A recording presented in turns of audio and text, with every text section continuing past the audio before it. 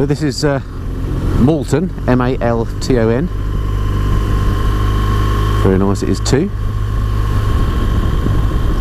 And then from here I'm going to head south another 20 miles, heading towards a town called Bainton, which again is down a couple of B roads, which is kind of the edge of the moors now and into the Wolds. So part of the world I've never been to. It's going to be interesting to see what this looks like. Just stick around, stay tuned. Well, actually I'm into, that was old Malton that I just came through, and now I'm into Malton proper. Apparently this is Yorkshire's food capital, it tells me. So presumably this is where the pudding was invented. No, not Malton pudding. It's very lovely down here. I imagine it's beautiful if the sun comes out. Well, of course they're not without their white van calamities. As one turns round ahead of this queue and slows down our progress for the next 20 miles, no doubt. Oh, a gorgeous bunch of houses. It's actually a hotel, I think, the old lodge. Oh, that's the hotel. Come on, white van. So I'm looking for the B1248 now.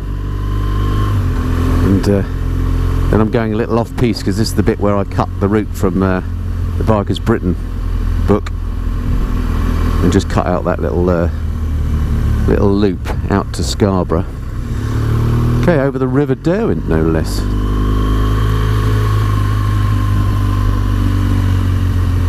It's all looking a bit complicated.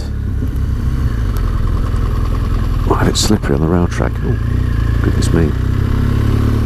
This is quite a big town, actually. I'm surprised. I didn't realise it was quite this large, having never heard of it before. It's all here, though. Well, this B1248 has turned out to be an absolutely lovely road.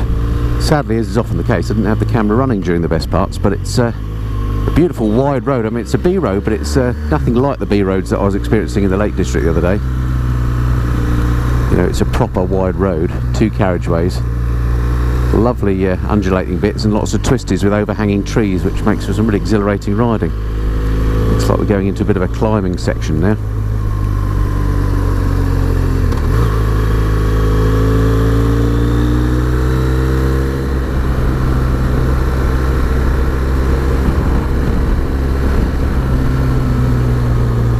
Oh, it's a great road, this.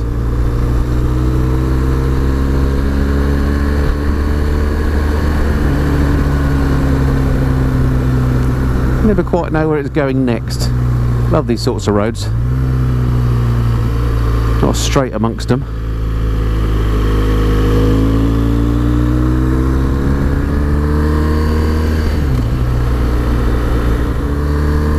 Stonking. Woo, look at that view. Maybe that's a wold. I've no idea what a wold is, but presumably it's similar to a weald. I don't know what one of those is either. But you get wealds in the south, and presumably a wold is the northern version. Possibly just means rolling countryside.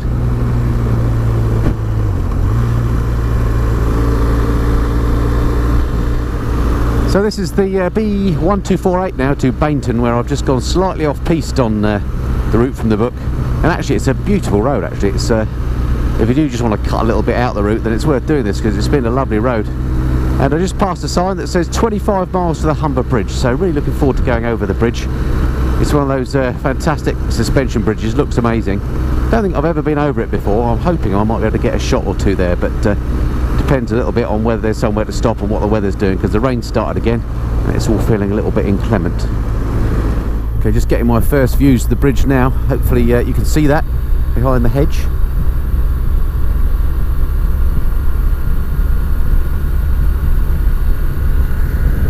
Let's go and check it out. Motorcycles this side, apparently. I like that. My own lane, save the toll booth. Brilliant. How terribly civilised. Here we go. Sorry folks in the toll booth.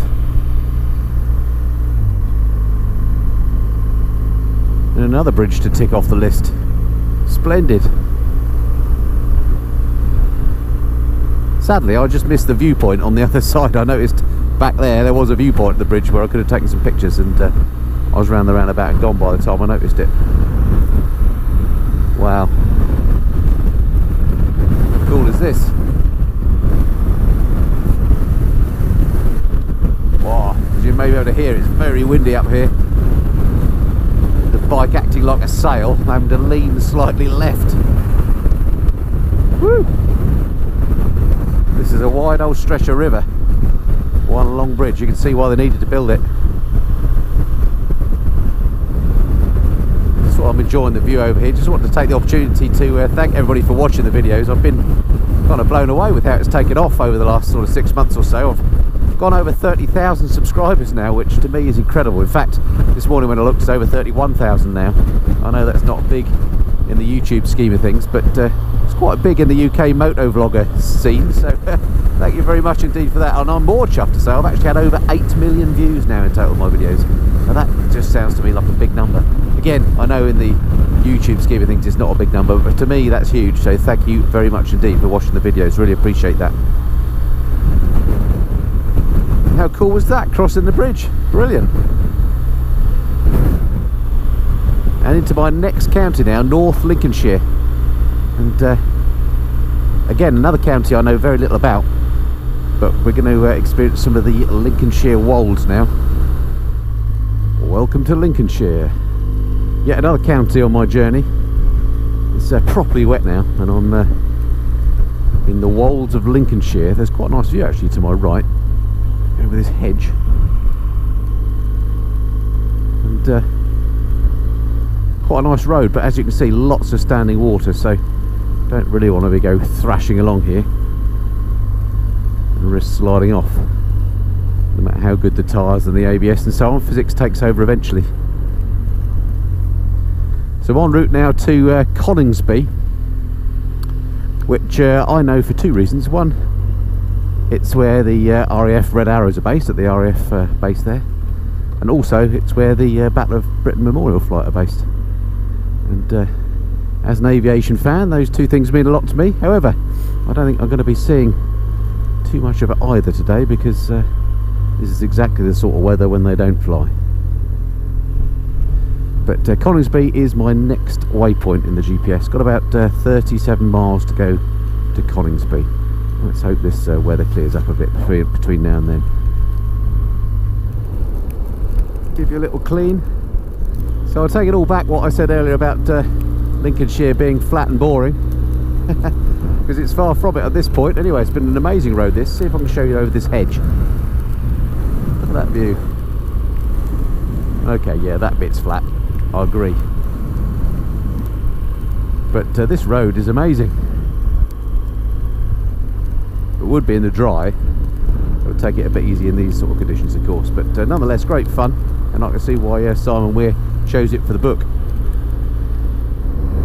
Just beautiful riding roads though. Look at these great views, you can see what's coming. Nice crests and dips and bends. Perfect. If you just want to come out for a ride on your bike one weekend and you don't want to head too far north, then all this is here in Lincolnshire. No wonder Guy Martin likes it so much. There are an awful lot of those think bike signs, you know, the yellow ones that you see around, and whilst they always send a little bit of a shiver down your spine because it obviously means there's been a few accidents, it also makes you realise it must be a good biking road. And it is pretty much empty as well, which is a real treat. Empty and dry. That's a bit of a first for today. Well, I spoke too soon about it being dry because it started to rain again, but never mind. But I lied to you earlier, it's not the A158, that's the road I'm heading to. It's the B1225 that's the great riding road.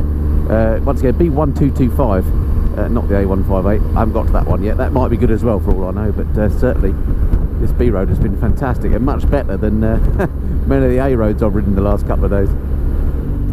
Here's one for all you transmitter fans. Massive mast there. Can't even see the top, it's gone into the clouds. Not a day to be flying light aircraft around here.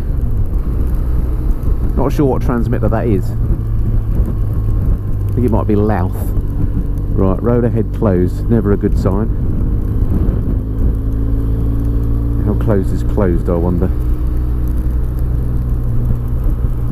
Could be on a massive hiding to nothing here and have to turn around and go back.